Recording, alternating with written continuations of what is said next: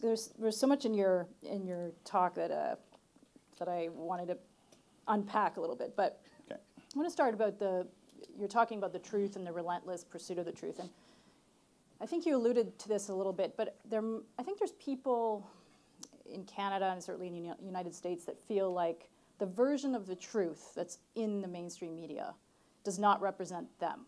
That's right. So whether it's in this discussion about elites, and you know, I freely identify as an elite as by virtue of what I do, where I live, my education, and so on. And so how, as journalists, do we represent the truth of all kinds of different people, and not just people who are in our segment of society? Yeah, that's the bigger truth question, yeah. right? Here's the problem, and we often talk about it in Toronto. What we've tried to do over the years, and back in the day when we had a bigger budget, we were able to do this, and I think other news organizations tried to do the same thing. But you're constantly mixing up the decision makers at the core of your organization, bringing people in from different regions of the country, have a different understanding of the way Canadians from different parts of our land feel about the issues. And that worked pretty well, as long as we could keep moving people around. And 20, 30 years ago, you could do that. Moving costs weren't as high, housing costs weren't so different as they are from region to region now. It's much harder now. So you end up with a situation where you have the kind of the same people in your major Toronto news organization headquarters, and they're not moving. So what do you have? You have people who are growing up in a city that's impacted by the Toronto example, you know, Toronto real estate prices, Toronto school boards, Toronto transit, and they have kids, you know, go to schools, you know, healthcare, all these different things, and they're seeing even if it's just subconsciously, they're seeing everything through a Toronto perspective. And by the time they come to have discussions, editorial discussions in the newsroom, too often those discussions are based on the Toronto experience. The center of the universe. The center of the universe, and the assumption that that's the same everywhere, which of course it's not.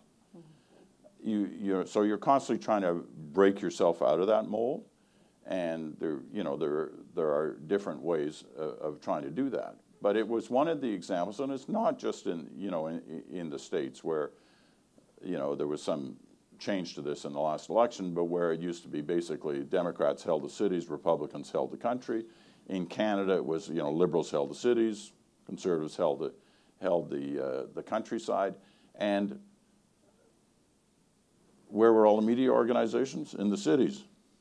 And so suddenly, the Conservatives win, and people were sort of taken aback, or the Republicans win, and the news organizations were taken aback as to how that happened and why hadn't they heard those voices. So the answer seems pretty simple. You've got to get out.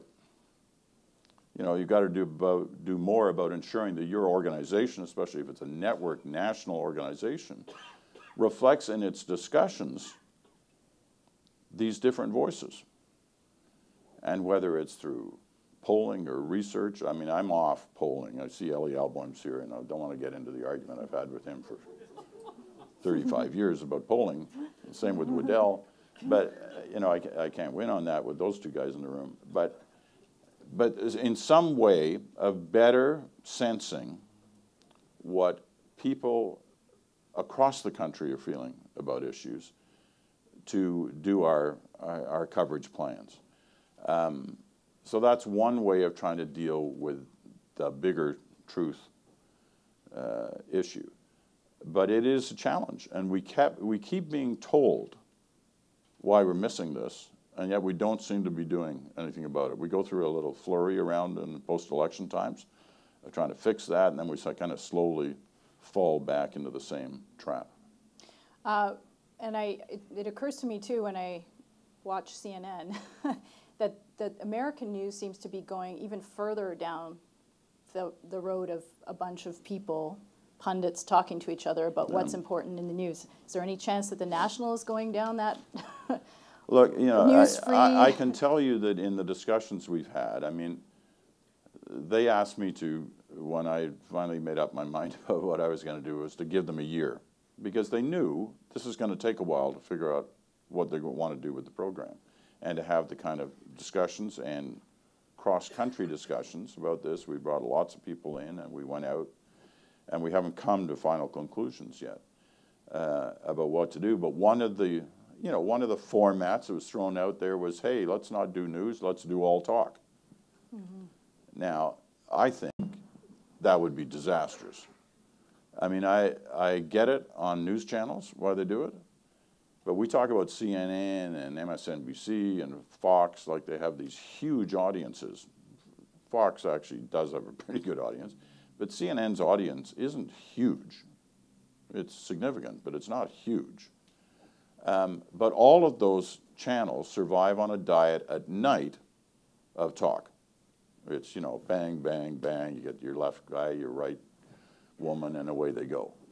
And that audience that watches at night seems to want that from a news channel.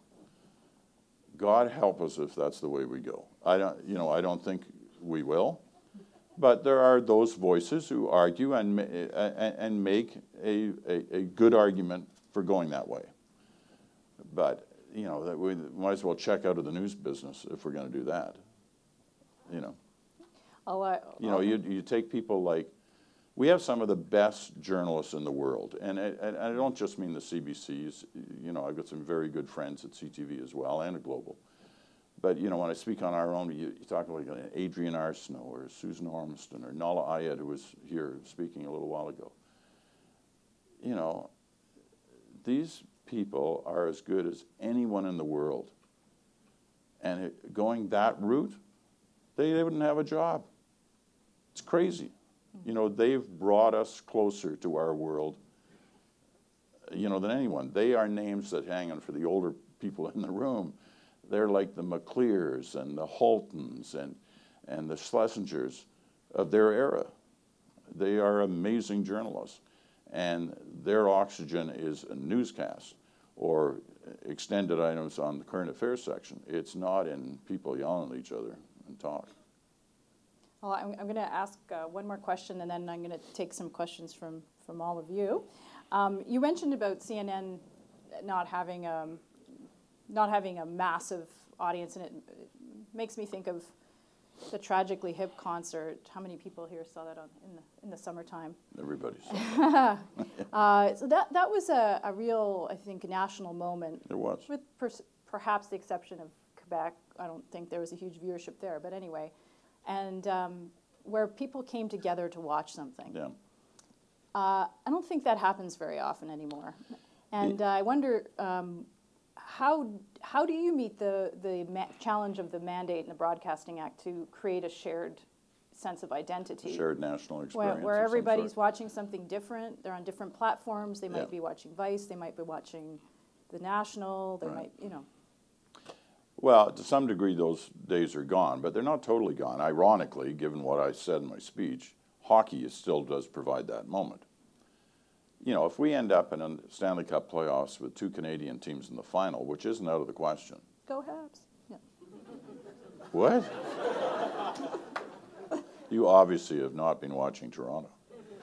But I have. No, but if yeah, but if we did end up with, you know, Toronto, Edmonton, or Montreal, Edmonton, this country would go nuts from coast to coast to coast.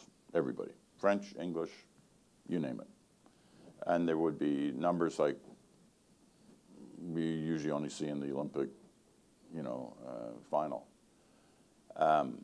If it's Columbus versus Nashville, not so much.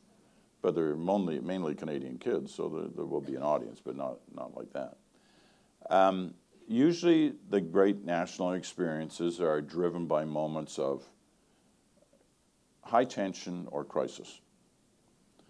And people gather around the set, and the CBC still does extremely well on those kind of days. So there's a pull to the public broadcaster on those kind of moments. But on a day-to-day basis, in a normal way, it's really tough. You know, I was looking at the numbers the other night for Anne of Green Gables, which was such a huge hit for many years for the CBC and cuts through generations in terms of a story that young Canadians have listened to and watched over the years. And we did a high-end, heavily produced, heavily financed, co-partnered with Netflix, so there was like real money in it. And the audience was under 1 million. Now, that's still very good for the CBC, but I think the hopes had been that it could have been much higher. But that's probably the old thinking. You know, it's hard to get those huge numbers. I know we have a hard time getting huge numbers unless there's been some big event, you know, some big crisis drives people to the set, and we do very well. That's not what you're hoping for, you know, but that's usually what happens. So I think the shared national experience, the Gord Downie are tragically hip, and why was it? Was because they thought we were going to see him for the last time, and and they really watched. It was huge. And there was a lot of positive feedback to the CBC. It was, you know why? Because we didn't run commercials. And why didn't we run commercials? Was it because we didn't want to run commercials? No. It's because Gord said, you can have the rights, but no commercials.